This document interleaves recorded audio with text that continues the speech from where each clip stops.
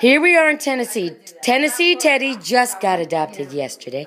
Sylv Laraine and Pam, the honorary Jersey Jew, whatever we're supposed to be, although she's really Italian. And there are the hummingbirds of Tennessee right there. We're making pesto, y'all. Actually, now that we're down to Tennessee, we're supposed to talk like that, Sylv.